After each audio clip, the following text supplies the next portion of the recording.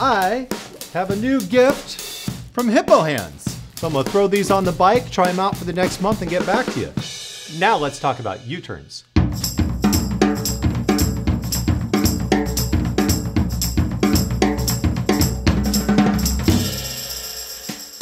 U-turns are really an undervalued or underappreciated skill set for the adventure rider.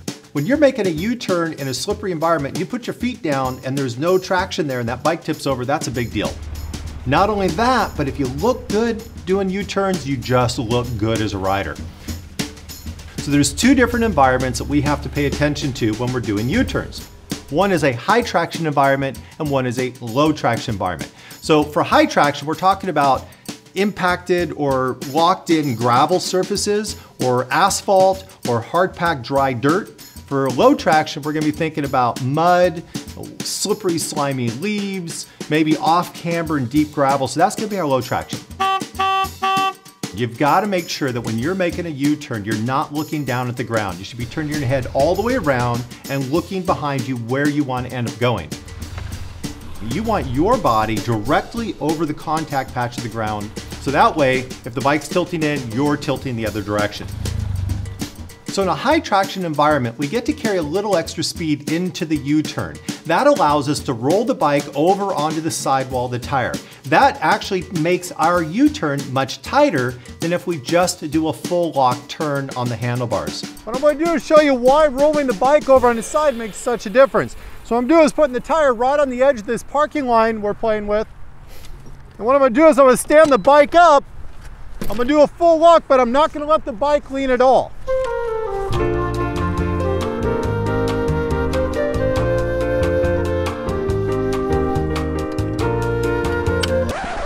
And what this does is show me exactly how tight the radius is.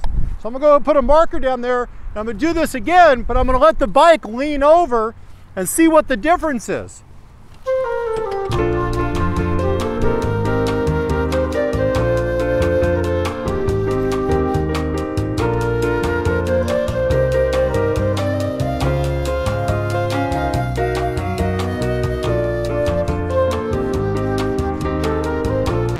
So this shows you exactly why rolling that bike over on the sidewall makes such a difference.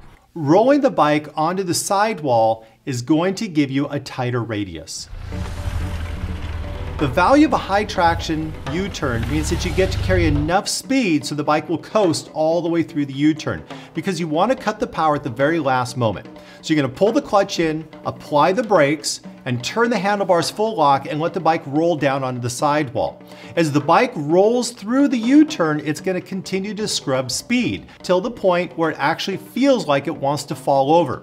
That's the cue for you to add power back to the back wheel to stand the bike back up. You'll add a little throttle, so your slight over rev, so 2, 3, maybe 400 RPMs over that idle speed. So as you slip that clutch back in to get power, the bike will stand up and pull you out of the U-turn.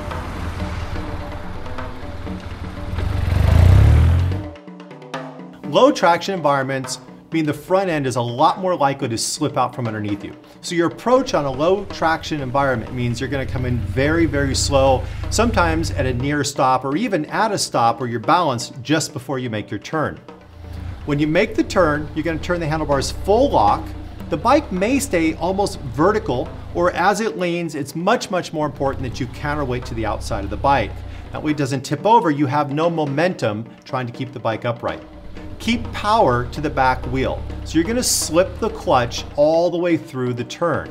So your throttle will have a slight over rev, a few hundred RPM, so you don't stall as you're powering through. It's okay to slip the clutch on these bikes. As you power all the way through the turn, keep those handlebars at full lock to the best of your ability.